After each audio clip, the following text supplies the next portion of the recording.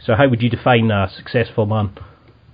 I think it's up to the man to define what success means for himself.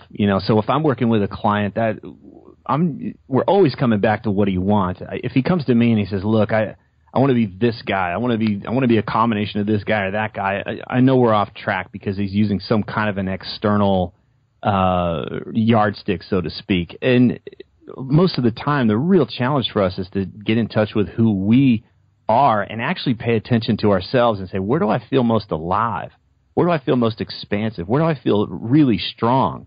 And we can find that if we pay attention to that information, it's going to lead us into uncertainty. It's probably going to lead us away from this ideal that we have in our head about how we're supposed to act. And so I don't use the word success a lot. It's just because it paints some picture that somehow your life needs to be drastically different than where you are, or that something's missing. A lot of times, like I said, it's more like archaeology. It's about getting rid of things. It's about letting go of stuff, letting go of limiting ideas and beliefs, and then living from the place that's still there, that's most essential.